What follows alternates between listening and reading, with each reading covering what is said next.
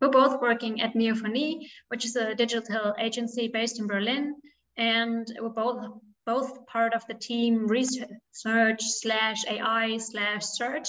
And what we want to talk about today is, well, two of our customer projects where we were presented with the task of optimizing searches. And while we were doing that, we had to establish a gold standard-based evaluation. And yeah, we would like to talk about that at first. We will start by presenting why we actually need an evaluation, and then we will share some insights on what the basics of our evaluation are, and go into a little more detail on some customer specifics. And in the end, we will finish with some insights, some learnings on how to communicate the need and the results of such an evaluation. So why do we need an evaluation? I would start with a simple example. Here you can see the website of one of our customers. This is Bechtle. Bechtle is an IT company. They have a shop where they sell hardware, software, solutions, everything related to IT. And when we started working with them, they already had this shop. They already had a functioning search in their shop. And the search was and is based on Elasticsearch, and our task was just to improve this search because they had some issues with this search, some queries which didn't return the expected results.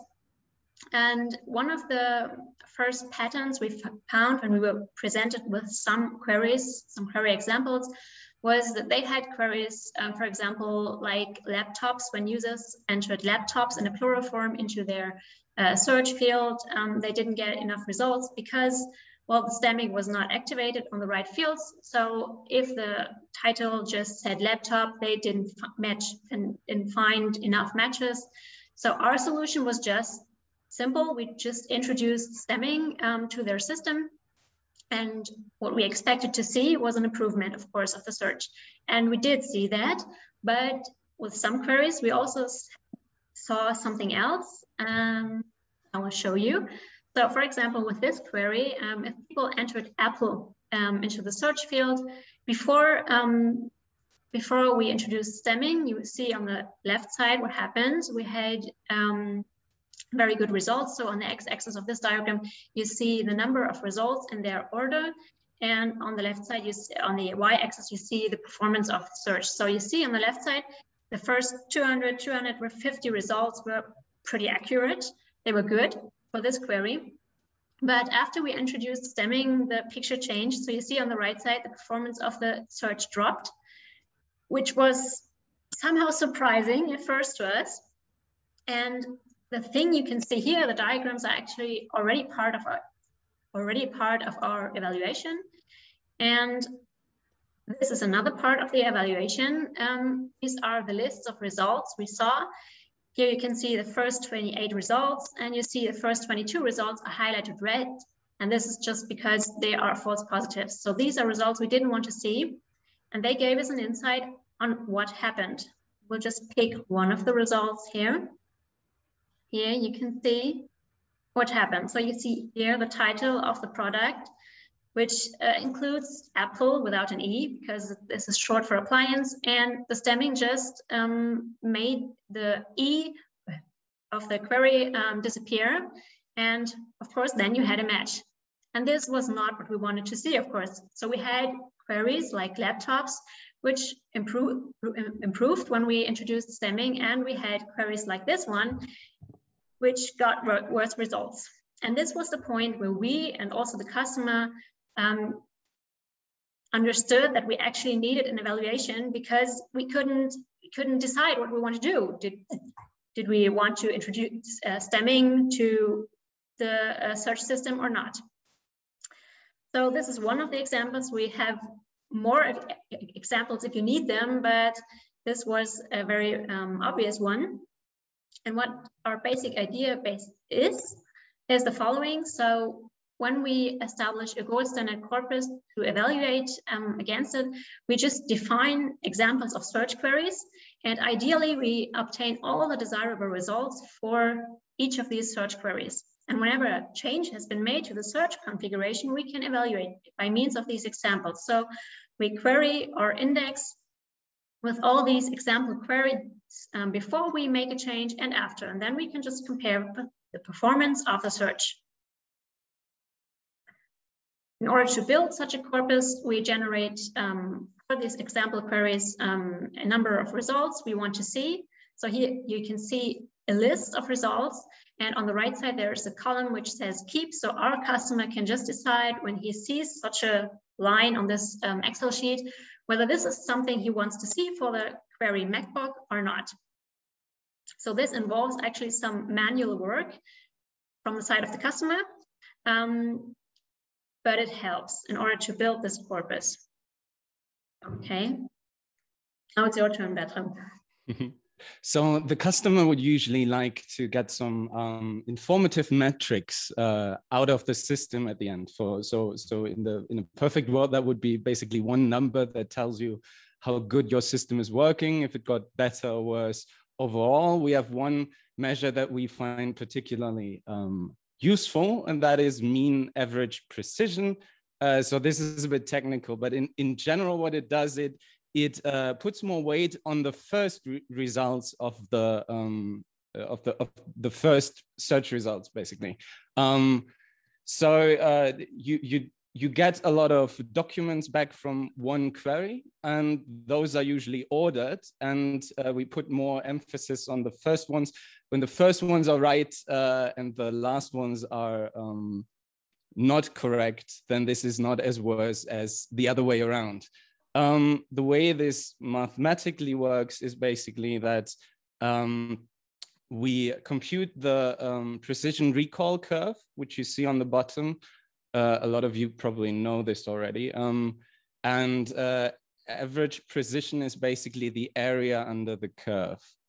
But it does basically that. It weights the first results more strongly. Yeah. Okay, and this is how our evaluation in the end looks for our customers. So we generate reports. I know this is a little bit small, but I will zoom in a minute. So here you can see that at first we put an overall performance of the search. So all the search queries which are part of our gold standard are put together, and the performance of the search overall is represented by these queries on the top. And then we also generate groups of queries. So for example, if you have queries which in this case consist of only one tokens, we put all of these queries, because they are similar in this parameter, we put them into one group and we can compare the groups of queries. But you could also imagine different groups. So we had the distinction between one token queries and multi-token queries, but you could also take other parameters in order to compare query groups.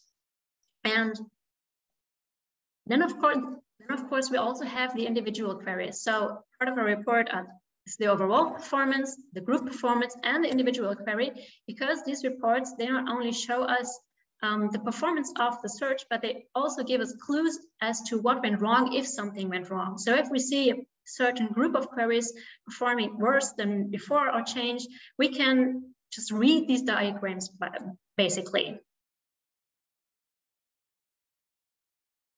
Okay, so these are the basics, and now we would like to show you a little bit of our project work, and Bertram will start with our work for Bechtle. So Bechtle is a big provider for for information technology services, for computer products and the like. So basically, when you hear you need ideally complete list of results for a number of queries, that seems like a very hard thing to get. It seems like a lot of work that you do have to do before you basically start the project. And we developed a couple of ways to make this process more bearable, basically. So in an ideal world, you want a large variety of queries. And for these queries, you want the perfect and complete list of results. This is basically a dream world that you will never achieve. But the good thing about that is having something close to it, or even something just approaching it, is useful already. the way we do it is basically the customer usually has some sort of search system already in place, and we use this search engine for a couple of queries, usually queries that are given a lot of times by the users of the system, and we try to get the most sensitive result that we can get. So basically, enables stemming, enables synonyms. Also, we do not only use one query, but we actually do some query augmentation. So if you are looking for MacBook, for example, you might also look for Apple laptop or something like that. So you try to get too many results, basically. You try to be extra sensitive in a way that your search system should not be. And then you need to have users, in the best case, a couple of them, from the company, basically evaluating the results that you get. But the way we also make that process more bearable is basically that we are ranking the results. They are basically already ranked if we get them from a search system. And we try to give extra information why the result got a hit, basically, and why it got ranked high or low. So in this, this image basically shows what it would look like for the person labeling the gold standard. And it shows the little check marks in the back show that a match was found in the name of the project or the family name of the project, or if it was found over a synonym or something like that. And there is usually clusters of documents that are quite alike. And if you evaluate one of them, you can usually just check off a couple of them in one go. And this way, it is possible to actually get through a big load of documents, hundreds of them, in quite a tolerable amount of time. That is basically how we do that. Okay, and this is our second project. So this is not actually e-commerce. This is a health insurance company. I'm not allowed to say the name, but it still might be interesting because it has some, some things in which way this differs from Bechtle. So our task here was to optimize an intranet search for different user groups. So this health insurance company, they have their internal knowledge and they have their employees who query this internal database of information. And these people, they see different things dependent on what user group they belong to. So they're allowed to see different contents, and we have to optimize the search for all of them. And that's why we have to build a gold standard corpus for different user groups. So we had to find out, first of all, which queries were relevant to which user group in order to find suitable queries for each user group gold standard corpus. In order to do that, we just made use of the fact that we had log. We had log data because we have an intranet search. We have a lot of information in these log data. So we have the information on what user group the people who entered search terms belong to. And well, we could have just said we take all the queries which were entered during a certain time period for this user group and put them into our gold standard. But that, of course, is too much. So they just have too many queries. We couldn't afford to build such a big gold standard corpus. So we decided just to take the most frequent user queries. Still, there was a problem yet, because sometimes we have different variants of similar queries. So queries like these, they are semantically basically the same. Also on the surface, they are pretty similar to each other. And all of these queries actually belong together. So what we did, we measured distances between all the queries in the logs and clustered them in a multidimensional vector space so that we got something like this, some cluster where we could just take one of these queries as a representative for our gold standard corpus. Here you see another example of such a cluster. And here we would have taken the third query you can see, so Mitgliedsbescheinigung English. Because below that query term, you can see the count, which just says that this query was entered 27 times during our log data period. So this was the most frequent query of this cluster. So in our gold standard corpus, we wanted to include the most frequently asked clusters in the log data. But still, we had some different objectives to think about, because for our gold standard corpus, we want to have a heterogeneous mix of queries, because we want to represent all typical queries that could come up when user search the index. And we are showing this heterogeneity by including different topics, queries from different topics, queries which include special characters, whose token number differs, and so on, because our hypothesis is if we create a diverse mix of queries regarding certain parameters, we would also create a diverse mix of queries regarding unknown parameters, which might become handy when we see an issue later. So, and this was partially done manually, I have to say. And after we have done this, we again have to obtain ideally all desirable results for each of these search queries. So our goal again was to create too many results and discard those results which are not relevant. Unfortunately, the index looks a little bit different than with Bachelor, so we don't have different fields or something like that where we can just find out, okay, if this query has matches in a lot of fields, it's probably very relevant. Instead, the customer just has the goal to put all the information in one field, in one text body field, except for a title. So we have a title and a text body field, which is not much information.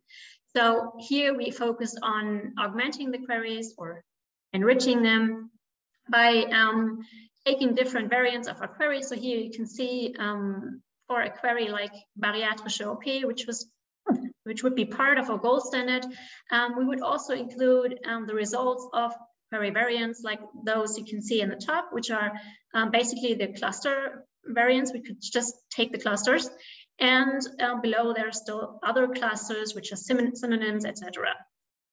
Yeah, and then we have all these queries, all their search results, and we put them together to have these possibly relevant results to our search query.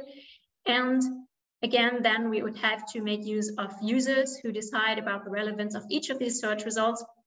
In this case, this has been done not with lists, but with a survey, which is a little more user-friendly. Also because we had very many different users who had to decide about the relevance, because of course, again, we had to use people from different user groups of our employee to decide about the relevance of search results. Okay, I cannot say more to the project about the project yet, because this is still work in progress. But what we can say is something about the communication. So while we were doing these projects, we have had issues with communication. I can admit that, because some of our customers the people just didn't understand what we would try to explain. So what we learned that, first of all, is that we would have to bear in mind who we're talking to. So for example, if we were talking to decision makers, we wouldn't have to get into too much technical detail. They wouldn't want to listen, or if they wanted to listen, they wouldn't understand. So they just want to see an overall progress. They want to see this one big number, which basically should improve, that should become better, of course. And they want to be able to check the quality of the search very quickly. Then there is another group of people. So we were also talking to developers. Those people, they have to be able to reproduce issues so we have to make them visible to them. So we might need these graphics. We also need these lists so they can fix issues and they can see if the issues have been fixed when they are working on it. And the third group we were talking to are data scientists, who are, well, somehow in the middle of these two groups. They have to be able to identify issues on a broader scale and compare solutions to these issues.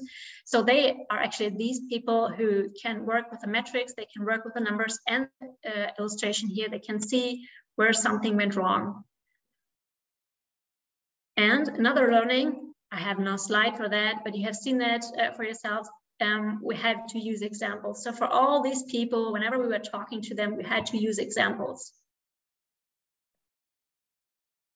So another point that we found important to communicate is you can feel overwhelmed when you start getting into the creation of a gold standard, because you want to have a lot of queries, you want to have a big corpus of requests and results. But an important thing is a flawed gold standard is better than none at all. And if you try to think if you're trying to be a perfectionist too much about this process, you will get nowhere at all. So you just have to start with the basics, basically. You can go ahead and show the next slide. So there is the question, like, how do you get complete results for a query? How do you get all the results that would be expected or wanted? And it's basically impossible. You will not get it. There will, if you have a very big corpus, there might be thousands of results, and one of them will always go basically through your system of creation. But this is not a problem. You still get a lot of use out of a gold standard that is all right, that has a lot of the real results that you want to, or that has a couple of wrong ones, because statistically you still get some pointers in which direction you want to go. The other thing you might think about is ranking. Don't I want a gold standard that also tells me which documents should be in the top ranks, which ones should be in the bottom? We completely ignore this problem usually. This is for two reasons. It's hard to get a ranking, it's a lot of work, and there's no perfect one. You could have 5 people, five experts labeling a gold standard, and they would have 5 different opinions which ranking the documents should be in. So we just ignore that problem for now.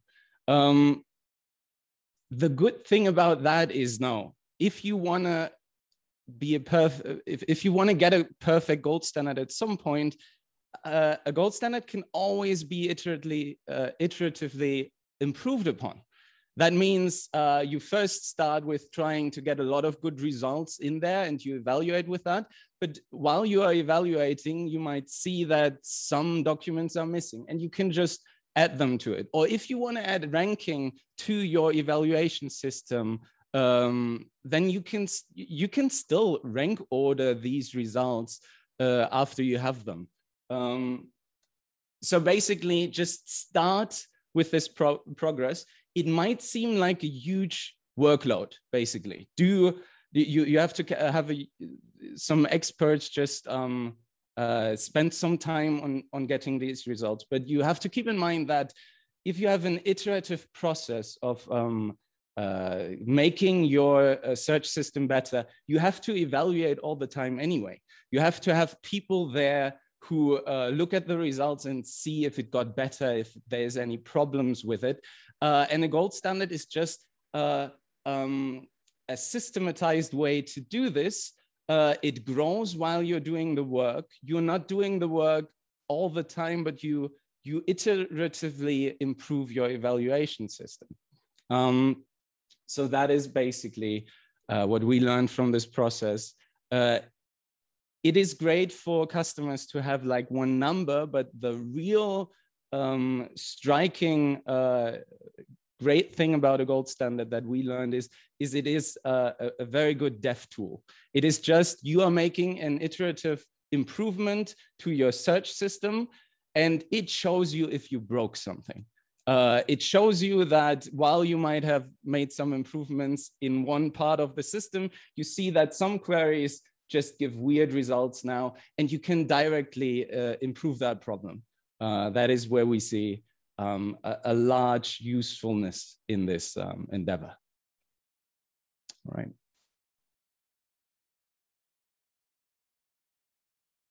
Okay, I guess that's it. So if you have any questions or feedback, we're open.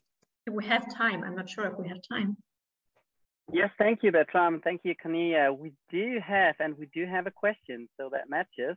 And I'm quoting Sebastian with great insights. One question: how frequently do you re-rate results? I observed the problem that metrics will decrease with every week at least in e-commerce when new products come in, etc.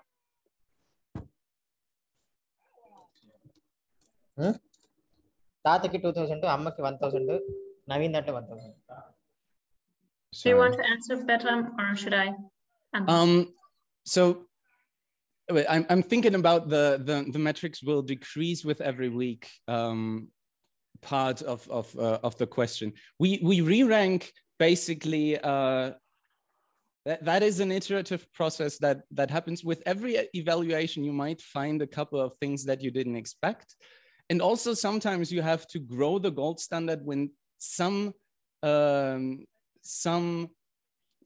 finds basically a problem that your gold standard didn't see before. There is one query that gives a weird result in your search and it was actually not covered by the gold standard before. That is one situation where we change the gold standard. And during every iteration, it might be that somebody finds like a couple of documents that should be in there and that aren't yet.